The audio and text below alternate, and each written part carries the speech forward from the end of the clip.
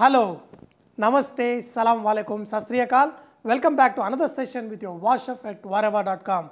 You know, my son loves peanut butter, and every time he loves to put a finger and lick up that peanut butter. Hopefully, he'll grow up, he'll be a nice husband.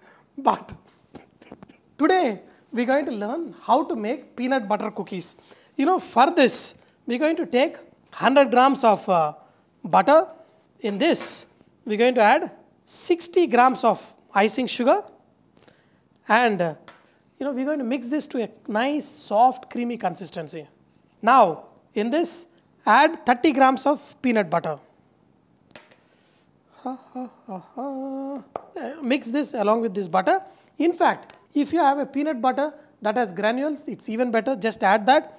Now, here, I'm adding 30 grams of peanut that has been coarsely ground, and mix along with this. In this, take 25 grams of cornstarch and 110 grams of all-purpose flour.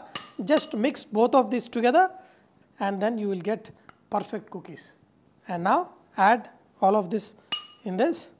Cream this to become a nice soft dough. Now, look at this. This looks perfect. Making these cookies are very easy. Just make this dough into round dumplings like this, and then just press them in the peanut. And when these peanuts stick onto this, just put this on a tray and just slightly flatten them with your fingers, and you will have these perfect cookies. Now, look at these cookies. They look so nice, and we're going to put them in the oven and bake them at 180 degrees centigrade for 15 minutes. Look at these peanut butter cookies. They are slightly nice, golden, and perfect. Dear friends, whether you like to put the peanut butter in between the slice or just add peanut butter into these cookies, and they will turn out fantastic. Dear friends, these are super so perfect.